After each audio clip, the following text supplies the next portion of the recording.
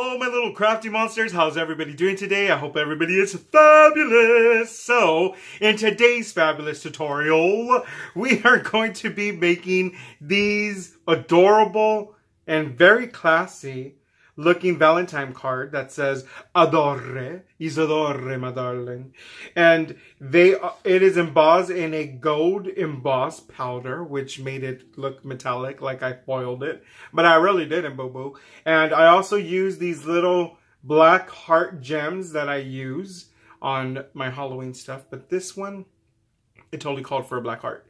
And I did a little bow that was made with the 10-second bow. There's going to be a link in the bottom in the description, my little loves, and that will direct you to that link so that you could purchase one of these, because this is a must-have in the craft room. It really, really is. I'm telling you.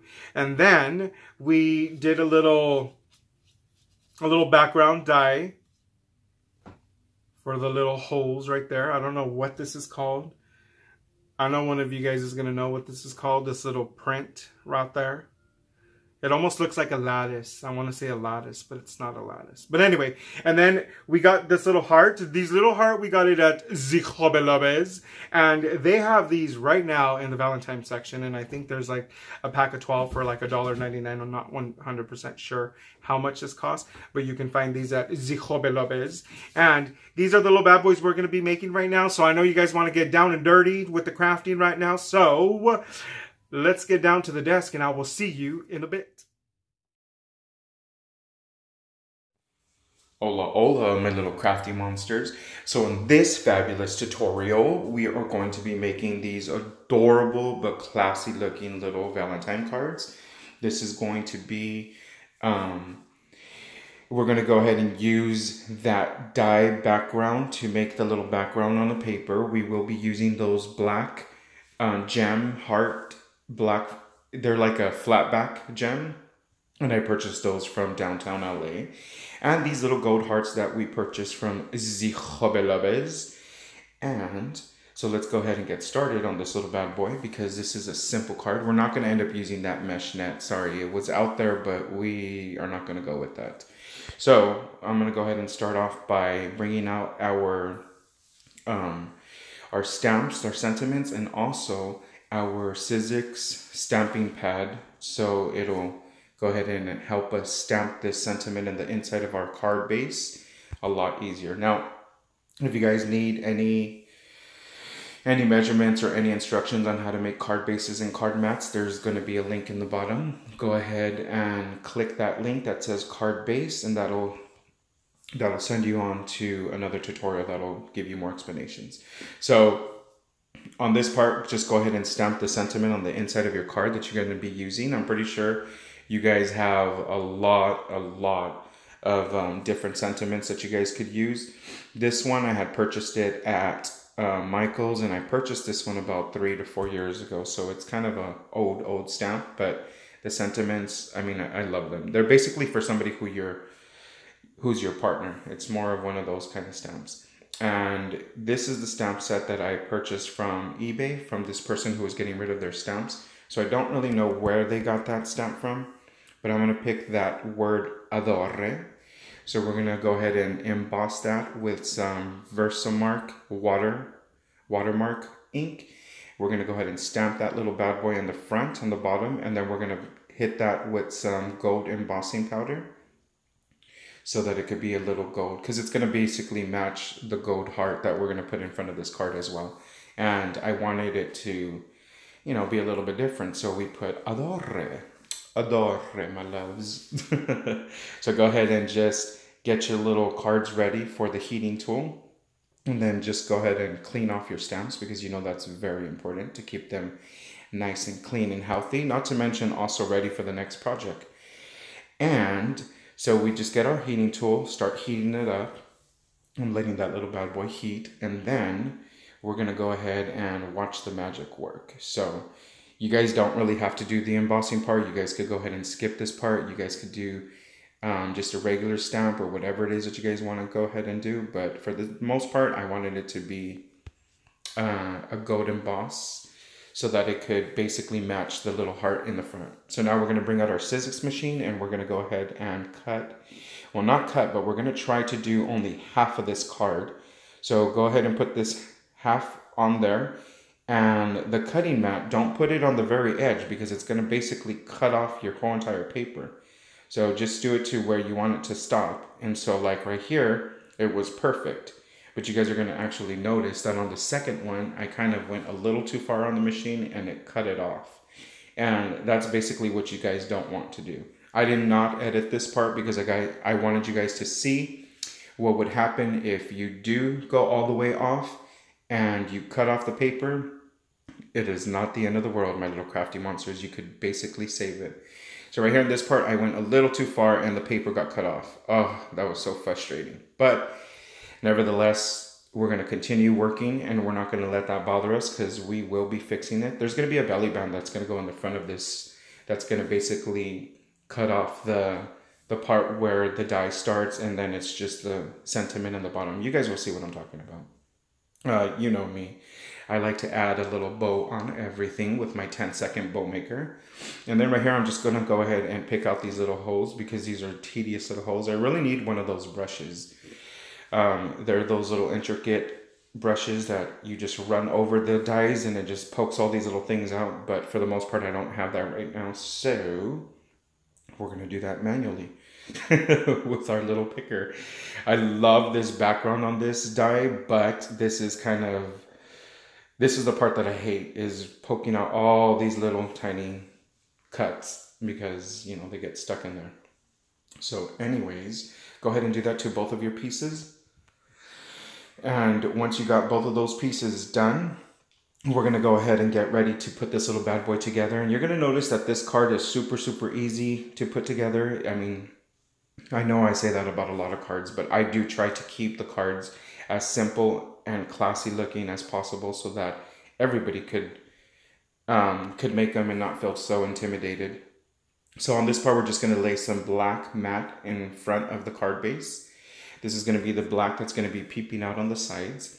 And then we're going to go ahead and glue our main mat on the front of this little bad boy. So go ahead and put some glue on there. I was still taking off some of those little things that were in the back. So make sure you take all those off because they will make it kind of bumpy. Lay that on the front. Look at how gorgeous that looks. I really, really like how this looks with the red, the black, and the white. But then again, those are the colors that I've been using throughout almost all of Valentine, right? And then we're just going to get our little gold heart from Zichabelabes. And we're going to glue that little bad boy to the very front. Just be careful you don't get glue on it because they get stained pretty fast. And so we're almost going to be done. So then this part is the one that we messed up on. Remember, it got cut accidentally. But we're going to go ahead and fix this because nobody's ever going to notice that it was cut. And even if they were to be able to notice that it was a little bit cut, they're not going to know if that was your intention or not. So go ahead and lay down the first part. And then go ahead and lay down the second part. And right here, just make sure that you're lining them up correctly so that they're aligned. And then so just glue your little gold heart on the top of this little bad boy, and then we're going to go ahead and get those little belly bands ready. So we're going to go ahead and get some, so it depends on the size of the card that you guys are making. This is the size of the belly band that you're going to do. I usually do them about 1 inch. They're always usually about 1 inch. And so just cut it to 1 inch and then cut it to the length that it's needed, and in the length it's usually 3 1/4, which is your last mat in the front.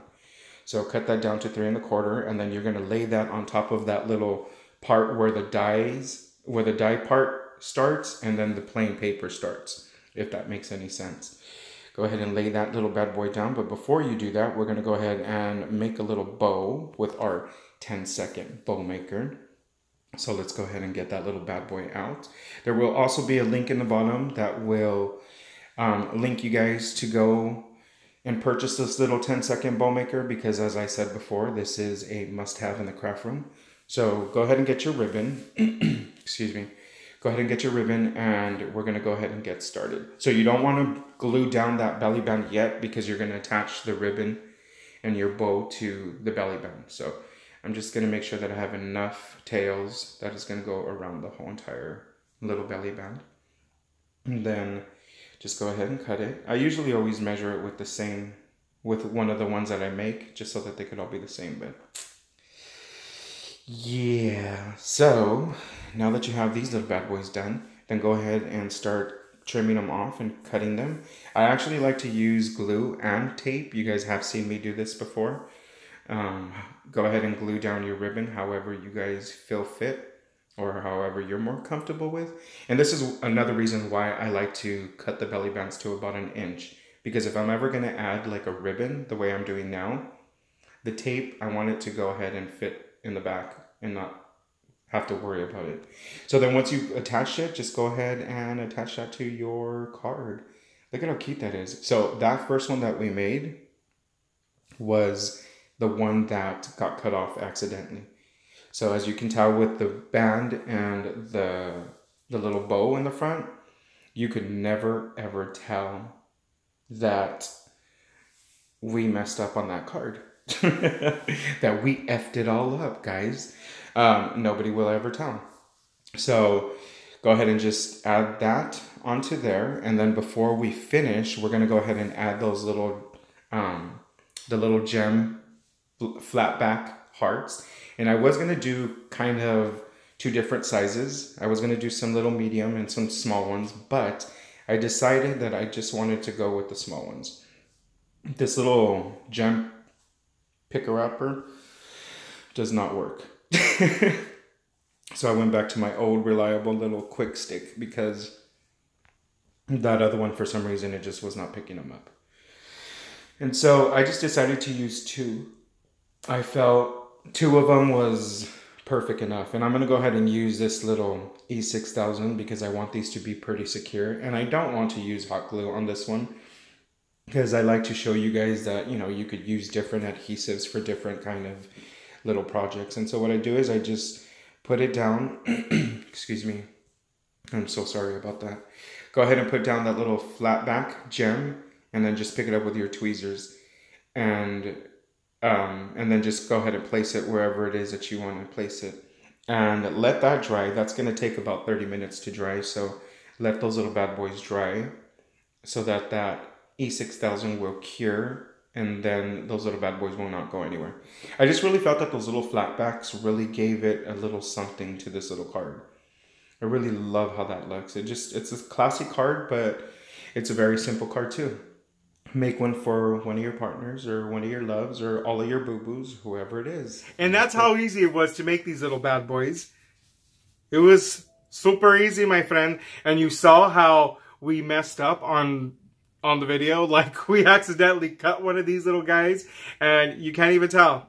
You cannot tell which one was the one that we effed up on.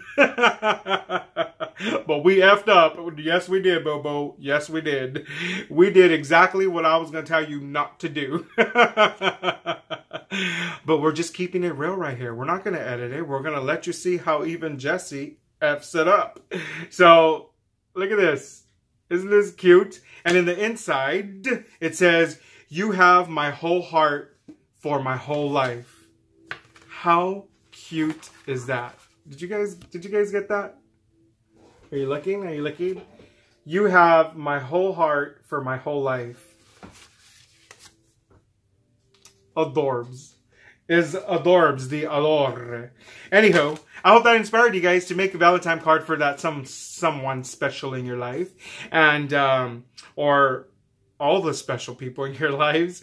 And if you do make them, definitely share it with us on our Facebook page and upload a picture of it so we could all see what fabulous creation you created.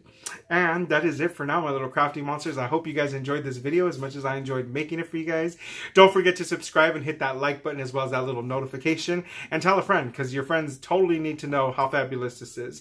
And don't forget, guys, our videos of our Valentine series is almost over. We have a few more cards. I think we have about 3 more cards, and then we're gonna have the grand finale, which is this this box of roses, and it's freaking gorgeous. You guys are gonna freaking fall in love with it.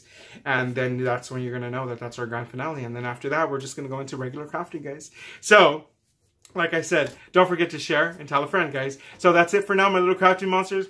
Goodbye.